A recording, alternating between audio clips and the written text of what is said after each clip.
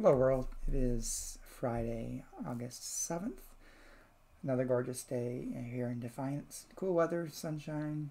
It's going to be a little warmer today, but still a beautiful, beautiful August day. The devotional for today is written by Vince Amlin, and it's entitled Social Distance Violations of the Bible. And Vince bases his devotion on John 13, chapter 4 through 7, New Revised Standard Version. Jesus got up from the table, took off his outer robe, and tied a towel around himself. Then he poured water into a basin and began to wash the disciples' feet and to wipe them with the towel that was tied around him. He came to Simon Peter, who said to him, "Lord, are you going to wash my feet?" Jesus answered, "You do not know what I'm doing, but later you will understand."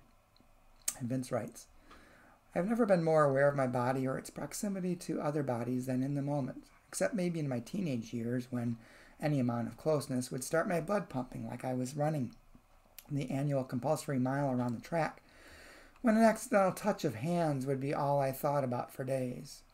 These days, standing within 5 feet of anyone seems so intimate.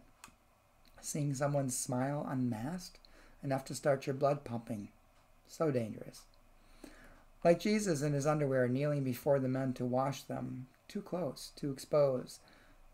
He knows the thought of it will consume Peter for days. So he gives away the meaning. Now that I, your Lord and teacher, have washed your feet, you also should wash one another's feet. It's about service. As Jesus has served them, they should serve others. Which makes it no less scary, the intimacy of choosing to do something completely for someone else. The danger of letting someone do something completely for you. No reciprocity, not even a thank you note. What could be more vulnerable? What could be more exposing?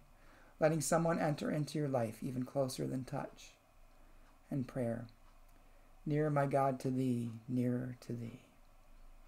Amen. One thing I thought of as I was reading this devotion was a commentary I once read many years ago about this particular passage, because we don't really understand it in its full context because our society is so different today. But in Jesus' society, most people were barefoot or open sandals, and so feet were just filthy.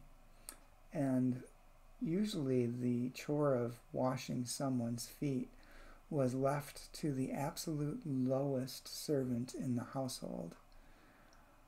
So here was Jesus, the disciples' teacher, who was their superior in that regard, actually taking on the most, the lowest task of washing their feet. And then him telling them that they should do the same for each other, for others.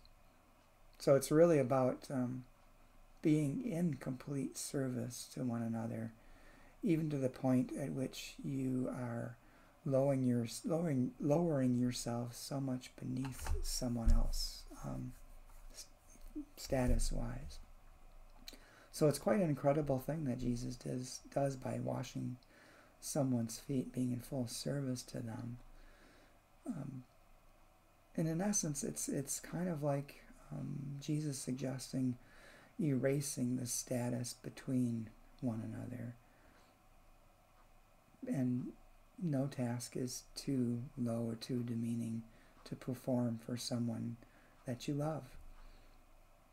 So that's something to think about today in our day, because we so often are taught to think of ourselves and to get what we can for ourselves, when Jesus, what he taught was to be in service to others, and even to lower himself so far beneath another in order to serve them, to show the depth of love that he has for them, to show the depth of love that God has for them. So pray on that, think about that, contemplate that, and be safe in this time of the pandemic too. Hope you have a good day.